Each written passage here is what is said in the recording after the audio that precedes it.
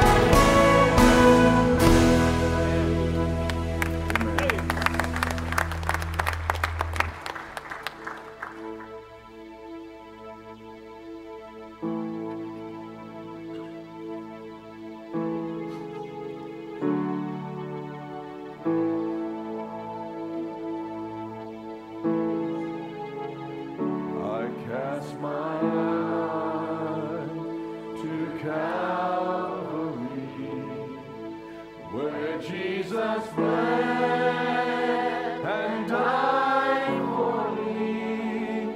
I see his wounds, his hands, his feet, my Savior on that cursed tree.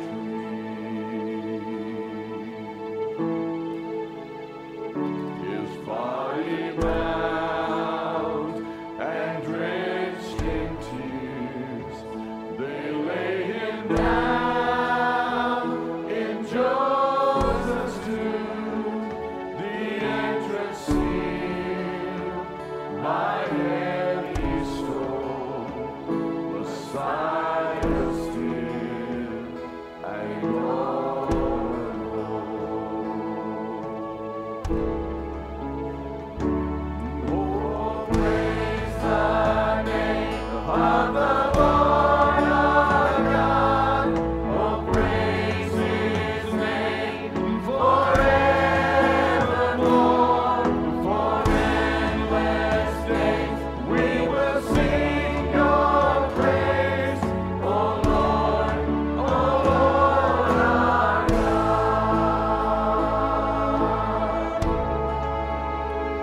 Then on the third, at break of dawn, the Son of Heaven rose again. Oh, tremble dead, where is your sting? The angel of the Lord, for Christ the King. Oh, praise the name of the Lord our God. Oh, praise his name forevermore. For endless days we will sing your praise, O Lord, our God.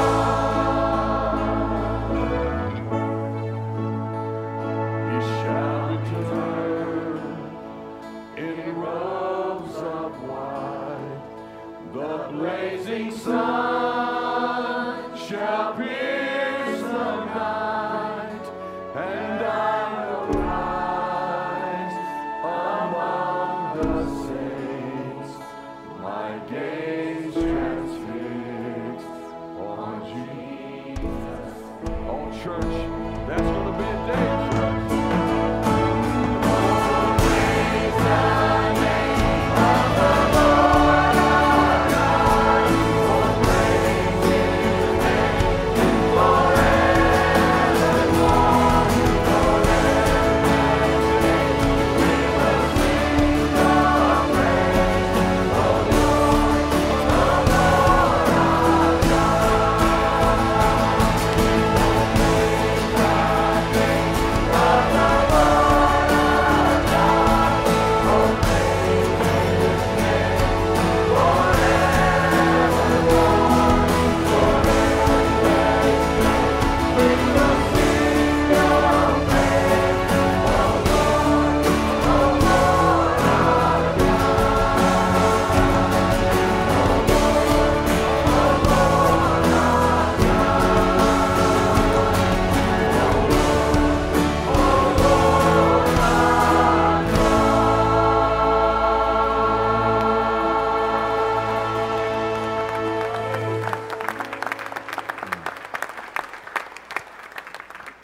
Thank you.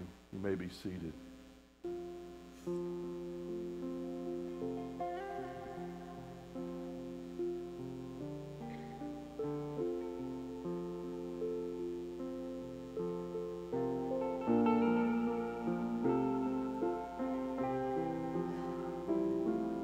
Let's worship.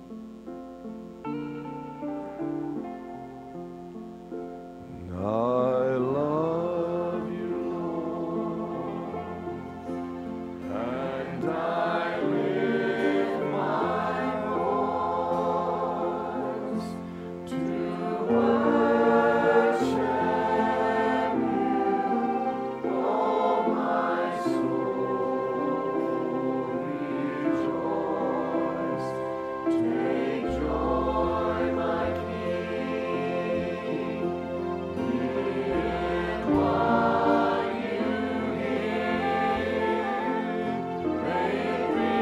sweet, sweet sound in your ear. Let's sing that just to church. I love you, Lord, and I lift my voice to worship you, oh my soul, rejoice. Take joy, my King, in what you hear. May it be a sweet, sweet sound in your ear.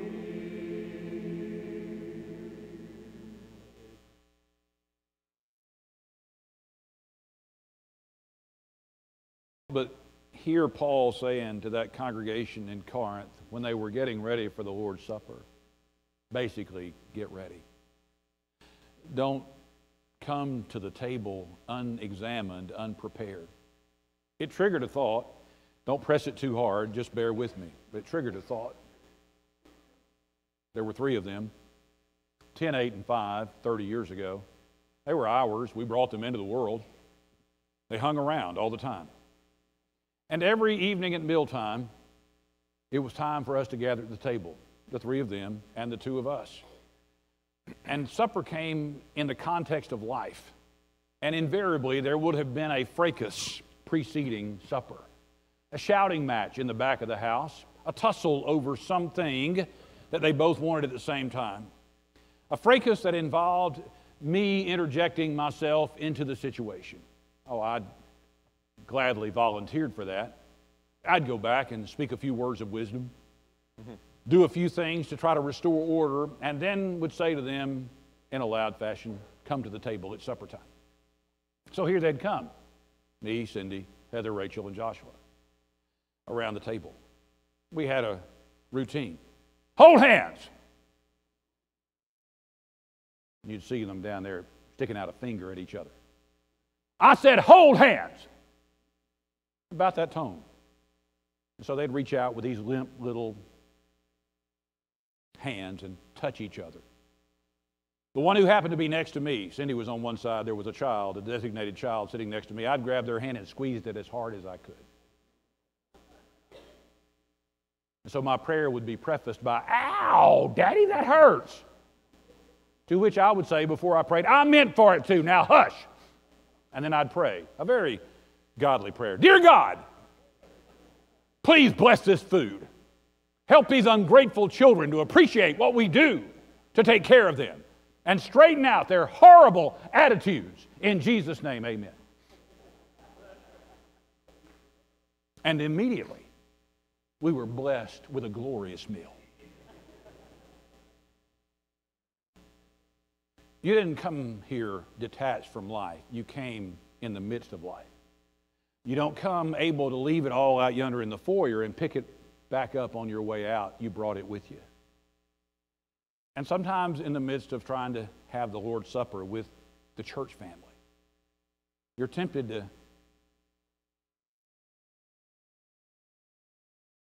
just persevere, make it through.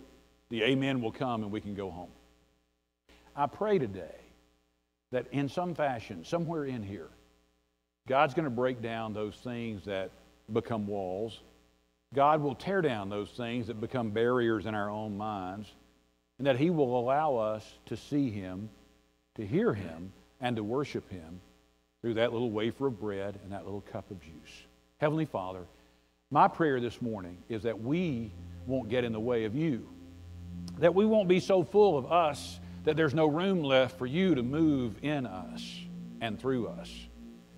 Father, if there is that we've brought that is a problem, an attitude, something we've done, I would hope that we would have the courage, the fortitude to lay it before you and to name it, to own it because it's ours, and to ask for your forgiveness and your cleansing.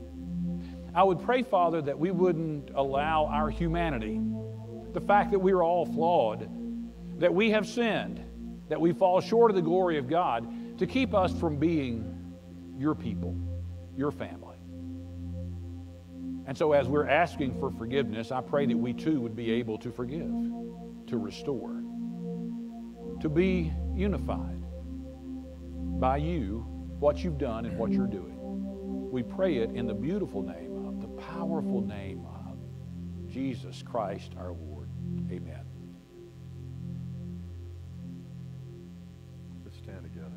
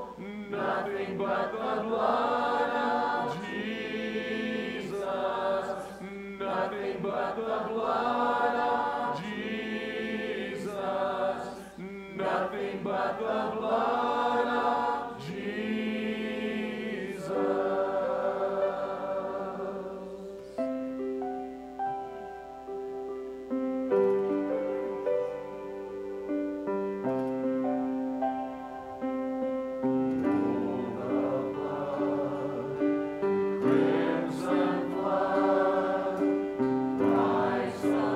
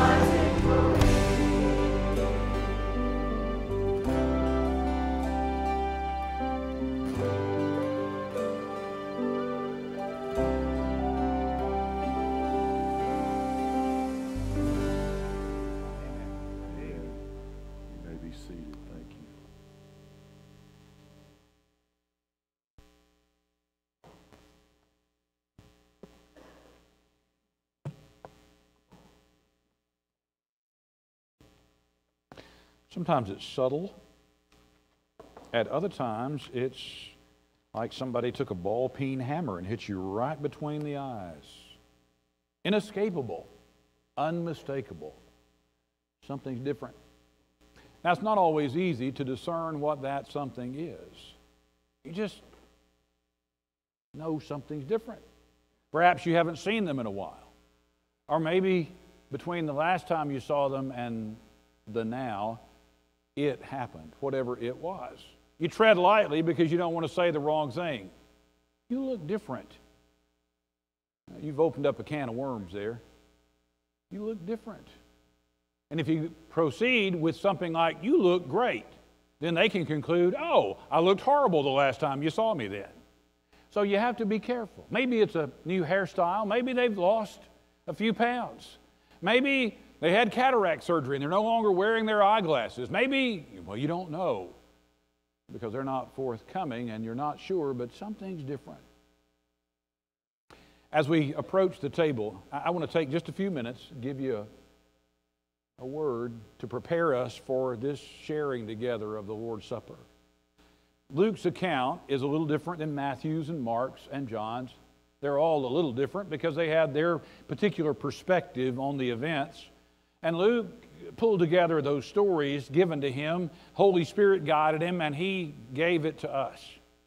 When he got to the 22nd chapter and the 14th verse, he began like this: when the hour had come, it was time for the Passover meal.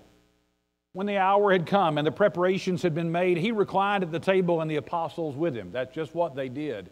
They didn't sit in chairs at the table. They weren't in pews at the church. They were in a room that had been borrowed, but it was going to be a somewhat informal gathering in that they all reclined around the table close. It was a familial scene. It was an intimate scene. He said to them, I've earnestly desired to eat this Passover with you before I suffer. For I say to you, I shall never again eat it until it's fulfilled in the kingdom of God. And when he had taken a cup and given thanks, he said, take this and share it among yourselves. For I say to you, I will not drink of the fruit of the vine from now on until the kingdom of God comes. And when he had taken some bread and given thanks, he broke it and gave it to them, saying, this is my body, which is given for you. Do this in remembrance of me. And in the same way, he took the cup after they had eaten, saying, this cup which is poured out for you is the new covenant in my blood. Then the mood changes.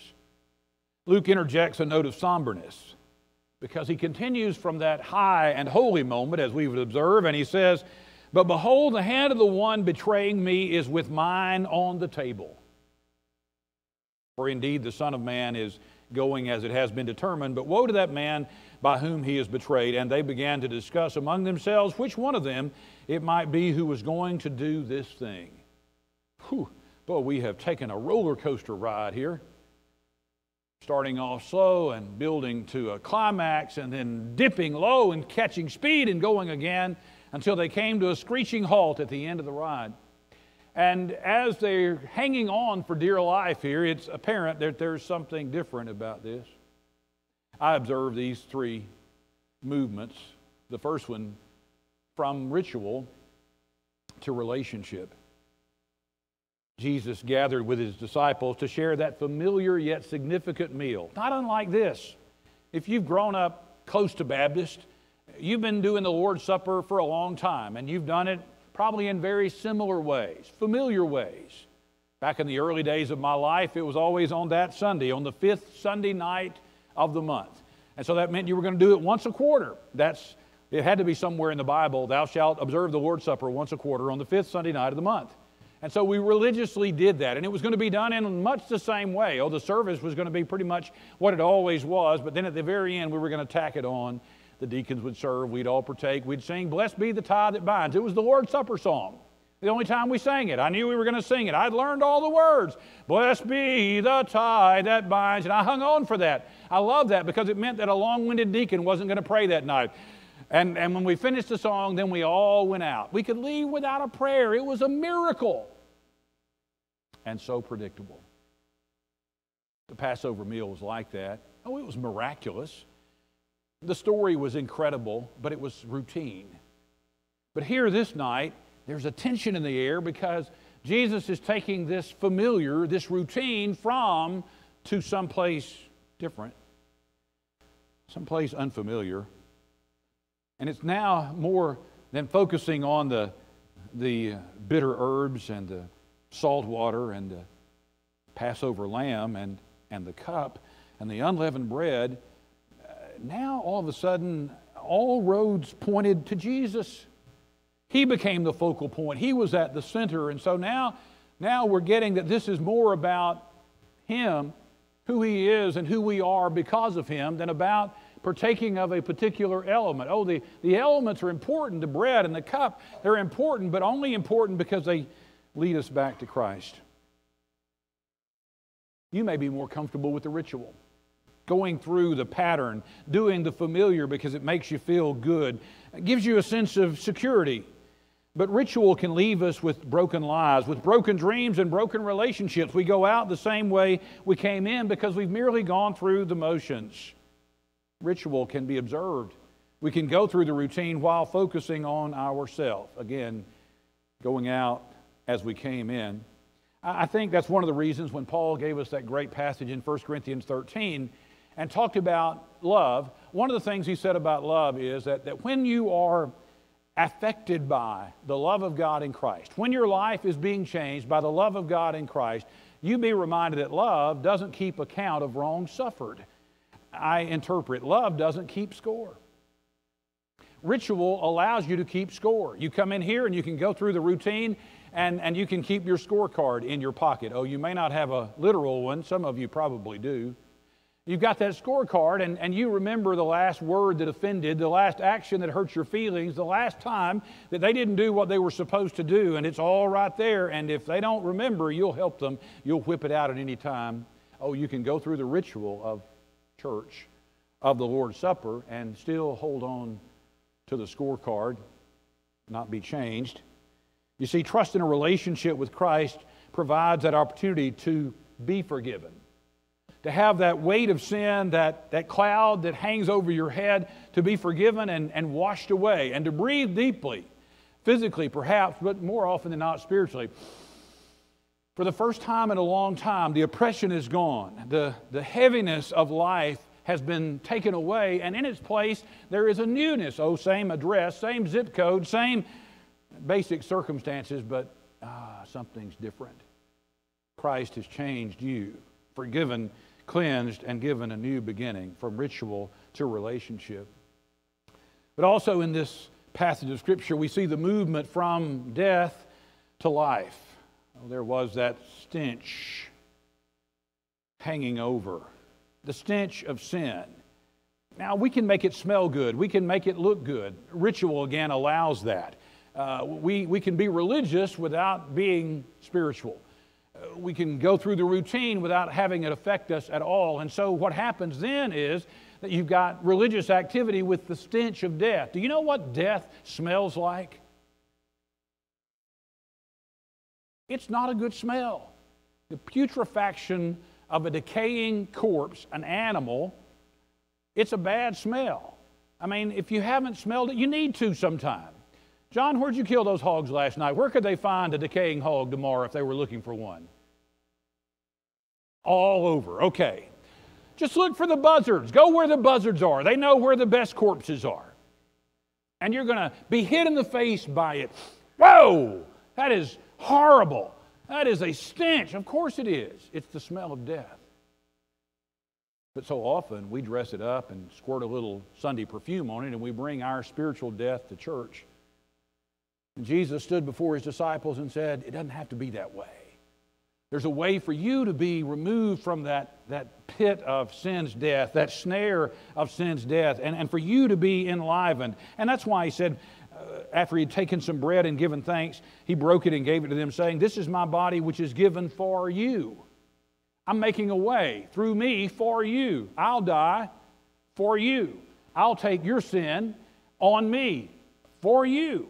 And you will be able to move from the death of sin into life everlasting. He took the cup after they had eaten, saying, this cup which is poured out for you is the new covenant in my blood.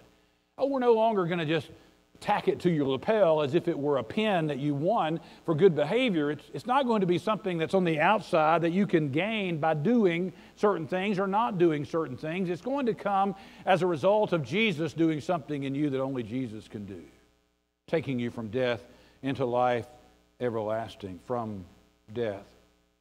He was the only one who could take away that stain and stigma of sin and wash it away. Oh, we use that, oh, well, this is the way I am, or I was born that way, to justify so many of our actions and choices. I can't help myself. The fact is, I want you to look around just for a moment, not in an uncomfortable way. The fact is that all of us sitting in this room were born in sin and conceived in iniquity. There is not an immaculate conception in the room. There's only been one, Jesus the Christ. We're all born messed up. And it'll show itself. Give us time. It's going to show itself. It's going to become patently obvious. All of us sin, fall short of the glory of God. Sinners cursed by the destructive power of sin. And guess what sin does? Paul said the wages of sin is death. And what does death do? It stinks. It stinks. The only remedy for spiritual death is spiritual life.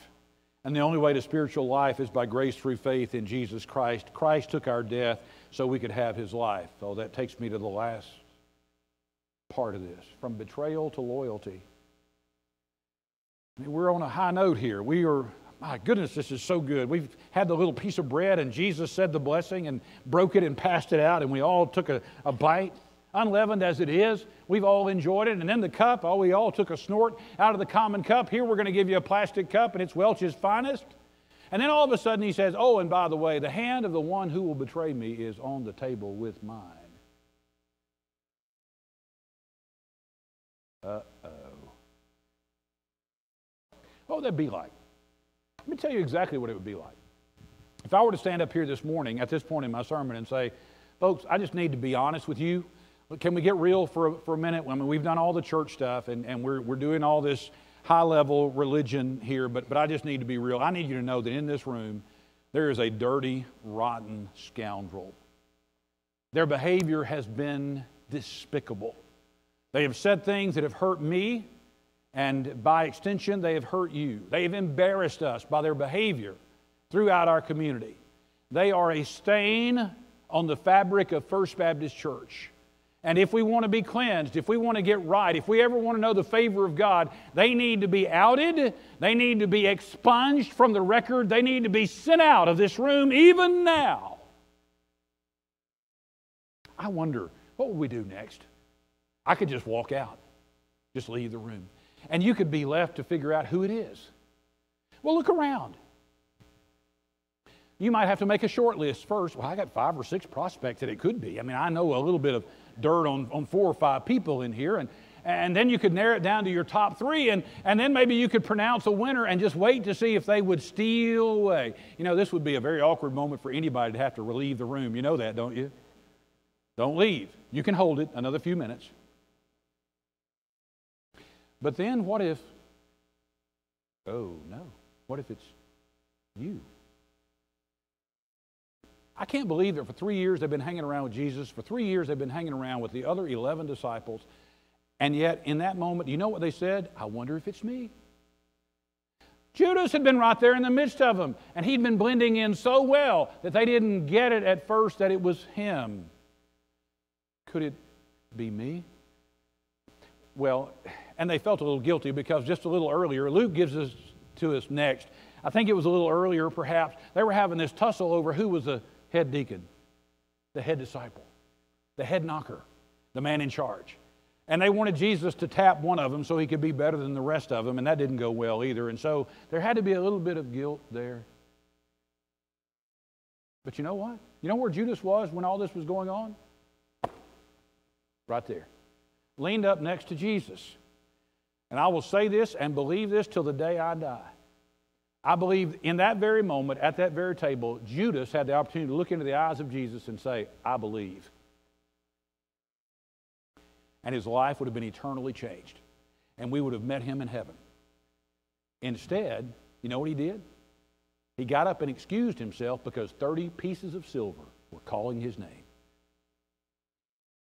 You see, we can sit in here and cloak all this in our religion, but unfortunately sometimes 30 pieces of something is calling your name.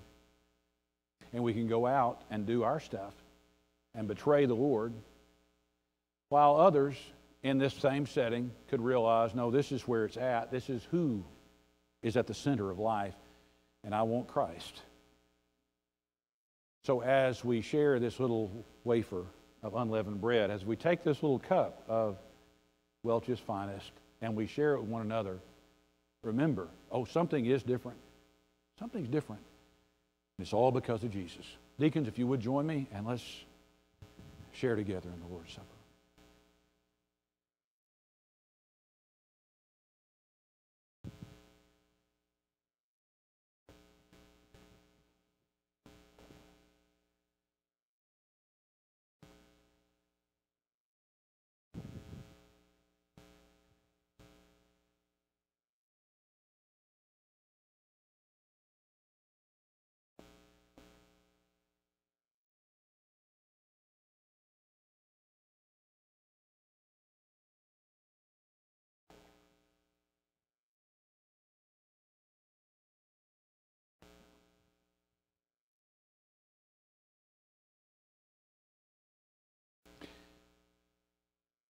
In that familiar setting, where all the elements were pretty common to that Passover meal, he took that piece of bread and he broke it and blessed it and made that statement, this bread is my body, which is broken or given for you. We're no longer just signing up for a movement. We're no longer just following along with the Pied Piper. This is about him doing something for me, and I can either believe it or reject it. I can accept it or push it away. But this is for me. He's inviting me. He's inviting you to know him and to trust him. And that piece of bread represented the fact that he made the way. He gave himself for us. Heavenly Father, thank you for that great, great love, so perfectly demonstrated in your Son, Jesus Christ, who gave himself for us that we might have your eternal life. I pray that you will bless this bread as we share it together and remind us of how we can come to know you and how we may have already come to know you and to experience your life. In Christ we praise you. Amen.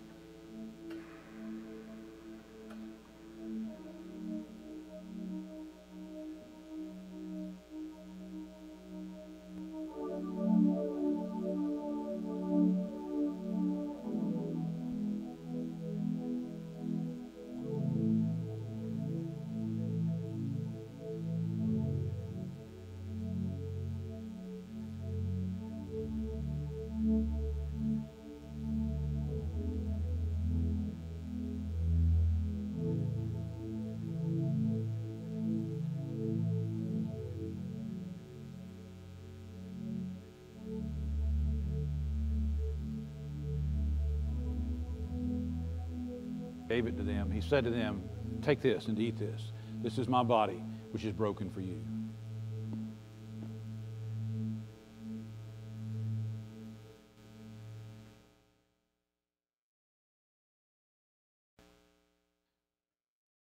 So much of the time, it had been about rules and regulations and what you did do and what you didn't do. And he said, this is going to be different. I want to talk about a new covenant. And it's represented by my blood, which is going to be shed for you. It's not going to be external. It's going to be internal.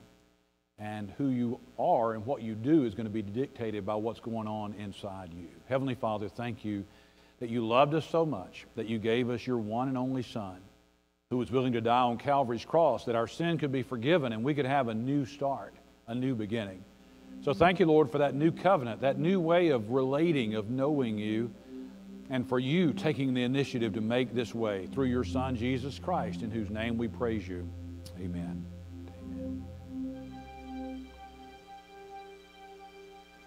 Amen.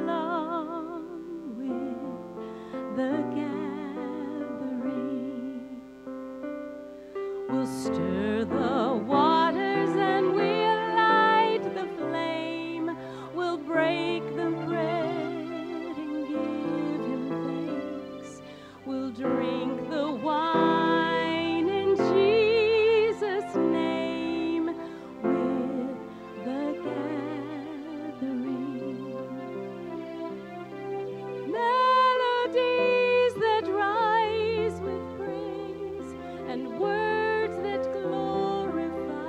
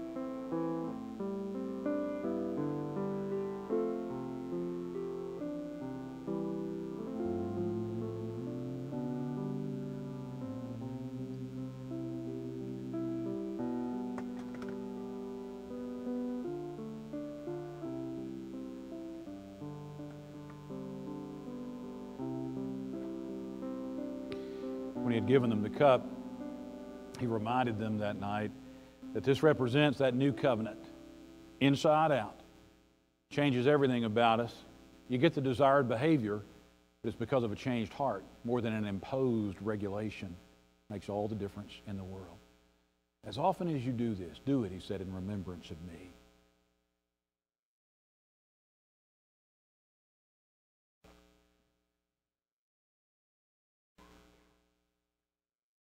Deacons, y'all can take your place here on the front. I'm going to ask you to stand with them. And in just a moment, we're going to sing a benediction. But before we sing that, I'm going to give you a Paul Harvey moment, the rest of the story. Just a few weeks ago, those same 3 kids and the same 2 parents sat at the table.